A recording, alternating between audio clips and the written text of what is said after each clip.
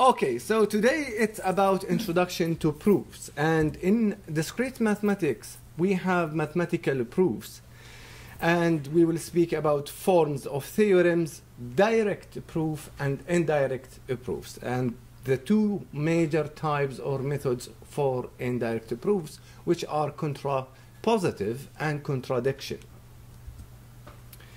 So what we mean by a proof? A proof is a valid argument that basically establishes a truth about a statement. So in math and computer science or other disciplines, informal proofs which are generally shorter or used.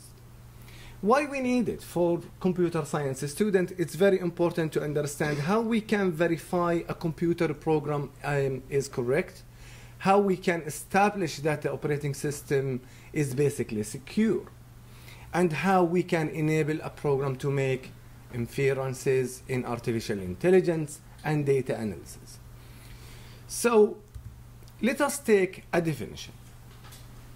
A theorem is a generic statement that can be shown to be true using one of the methods, whether we have a concrete definition, which is a fact, or we have other theorems leading us to this theorem, or we have axioms, a statement which are given as true, a fact, and then we have rules of inference, which we don't discuss in this class, but it is part of discrete mathematics in general as science.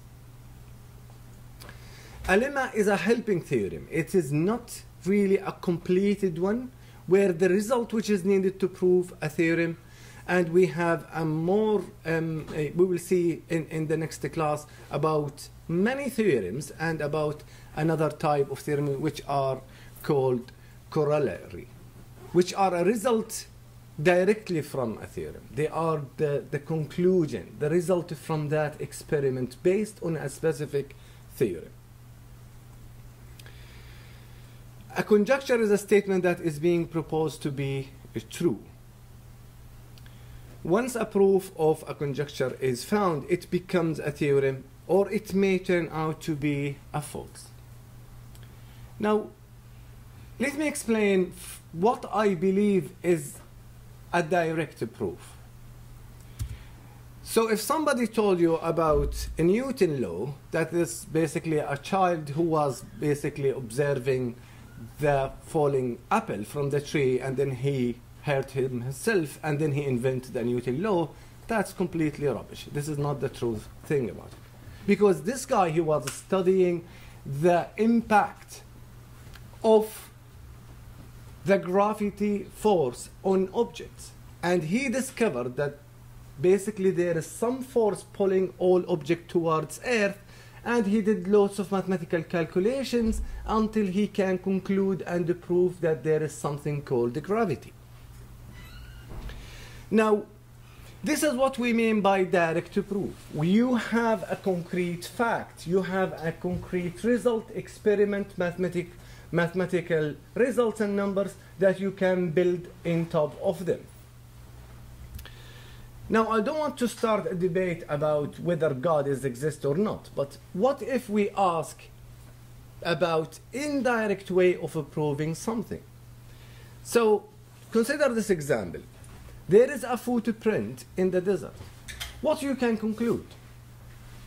Somebody would say that those footprints are a sign about a force, about that somebody was walking on those in the desert at a certain time or a few minutes ago. How we know that this is a footprint? Based on our knowledge as a human, the knowledge that we build over time. So we keep saying, if somebody was walking here, okay, then he will make a footprint similar to the picture we see here in the slide. And this is what we mean by if then. And if you notice about the if conditional statement truth table, if we have if false, then true, the whole statement is what? Is false.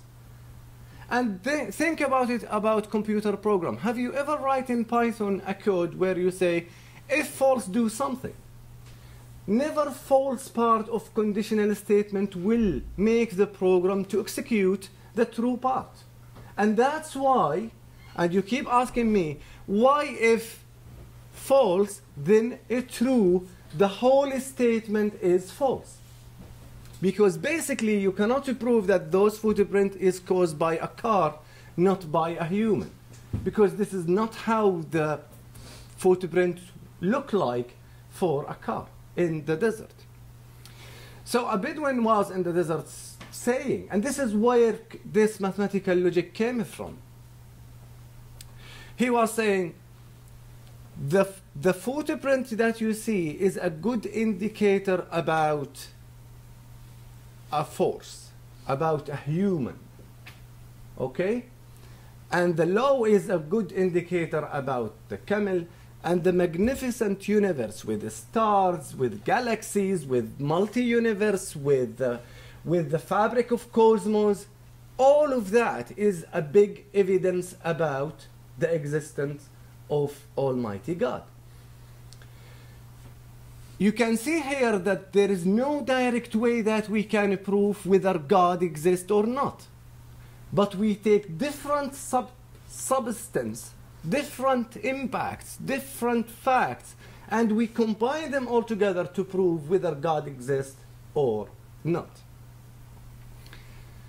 Now, go back to math. In discrete mathematics, we always think about indirect proof instead of showing the direct way, the fact, the experiment, that we have a great law that we can use or theorem to prove something correct or not. Let's say if 1 plus 1 equals to 2, then I exist. This is what we mean by direct way of proving something or disprove it. But with indirect proof, you have to think in different way. And I will explain to you in details how we can reach this level. So how we deal with this in math, okay? There is many theorems that could basically hold for all elements in a specific domain. And the domain is basically all, for example, real integers, all real number, all positive and negative numbers, and so on. So we call these are like the universal quantifier, which basically could be saying as a statement, if x greater than y, where x and y are positive real numbers. Now the word positive real number is basically the domain, or what we mean by the scope of the quantifier that we are discussing. Which basically this statement could mean for us, for all positive real numbers x and y, there is x greater than y, then we can directly say x to the power 2 greater than y to the power 2. Why we are saying this? Because this is direct proof based on the fact that x is greater than y for all real numbers. Now you might see two types of symbols here. What we mean by quantifier. The upside down A, x, px, then q of x.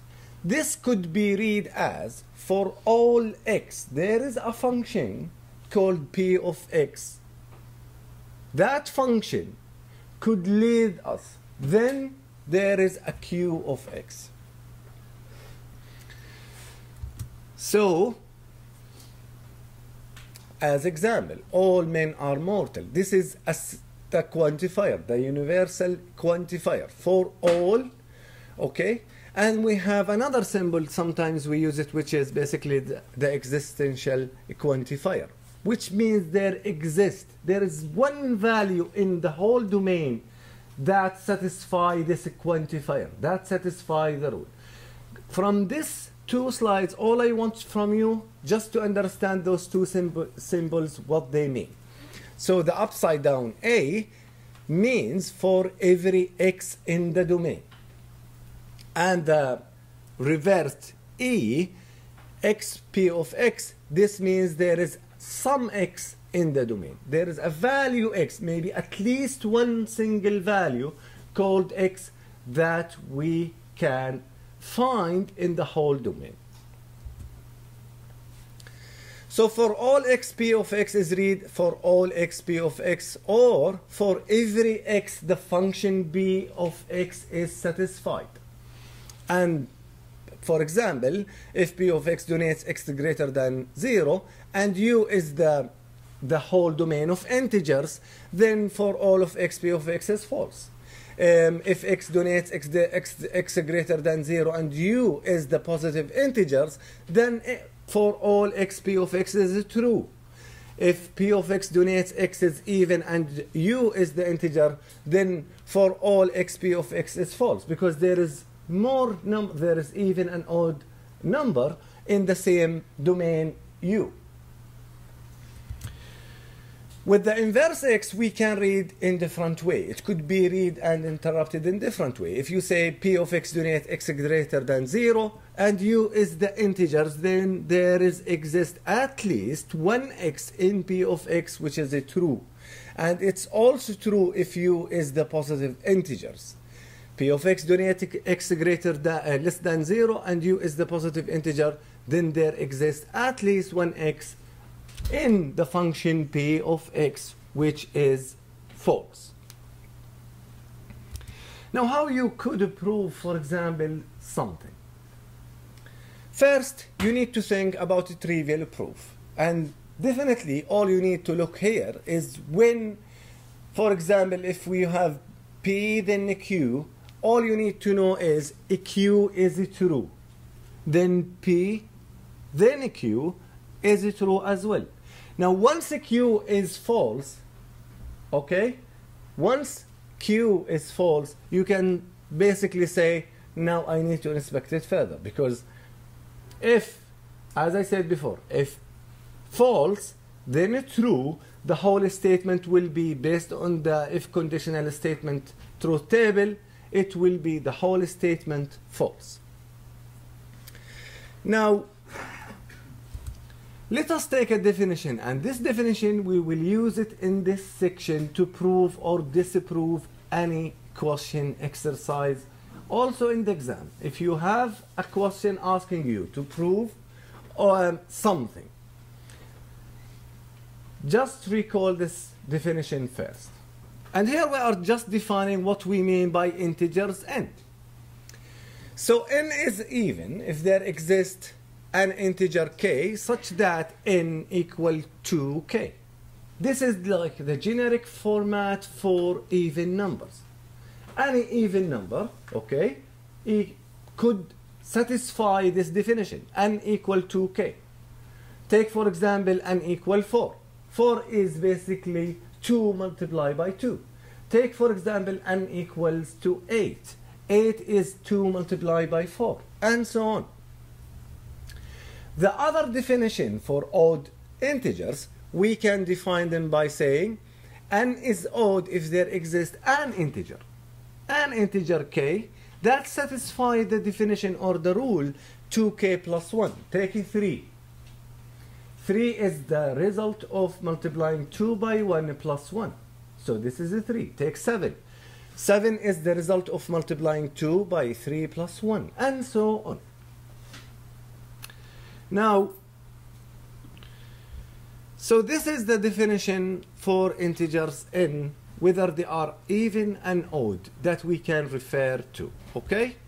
Now, with direct proof, the conditional statement if p then q is constructed when the first step is the assumption that p is always true, okay?